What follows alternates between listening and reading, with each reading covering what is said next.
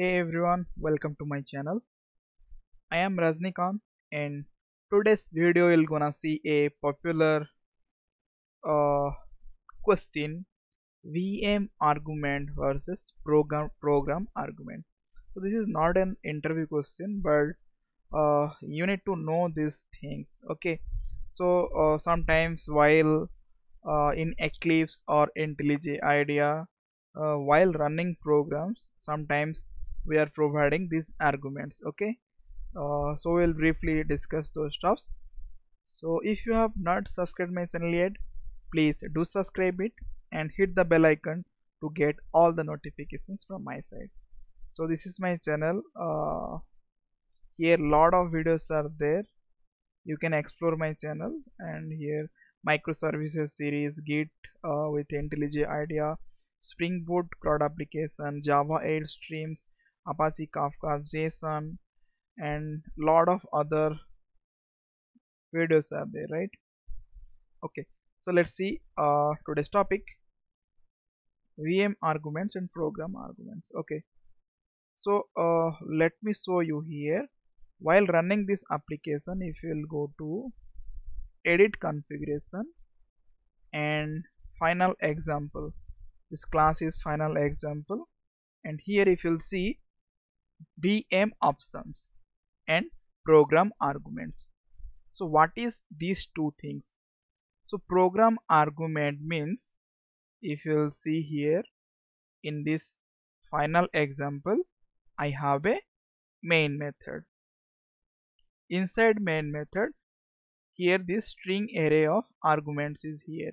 So if you want to pass anything to this argument, then we can pass as a program argument. So those are called program arguments. If you want to pass something to this main method, those arguments is known as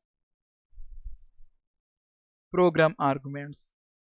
And something you need to pass to system or VM, so those are called VM arguments or system properties as well.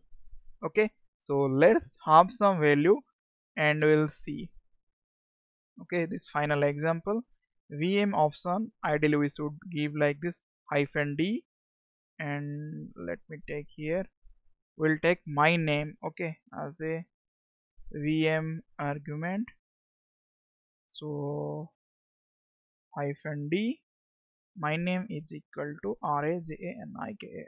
This is a dummy thing, but ideally -d spring.profiles.active equal to dev kind of thing, or any other parameters we want to send, like this we can send. And here program argument, suppose let me send Java SHASTRA.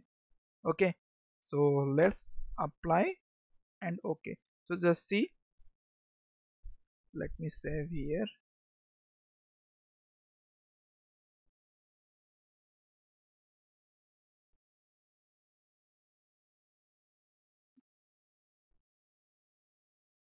Okay, so here just see what I am doing, system.properties. This is that my name we taken as a key, sys properties, and how we'll get those value? System is a class already given in Java, system.get property, and here we are passing that key. So we'll get the value. What value we'll get? That my name Rajnikanta will get here. And in that second line, what I am doing here? So args, args. So the first argument, this is array, so I am taking 0 index. So what we are passing from here? In final example, if you'll see,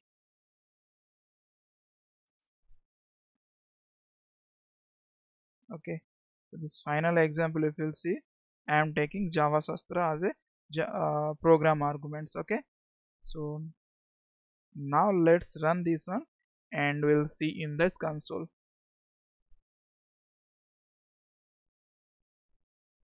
Just see, value as Rajnikanta and program variable test property name equal to Java Sastra, right? So hope you got a crystal clear picture, that is what is VM argument and what is program argument.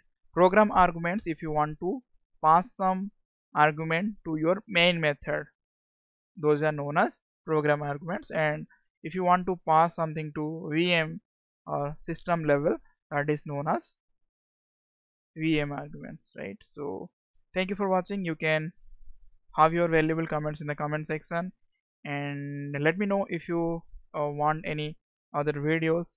Then definitely I will try to upload those videos as well, right? So thank you for watching. Have a nice day.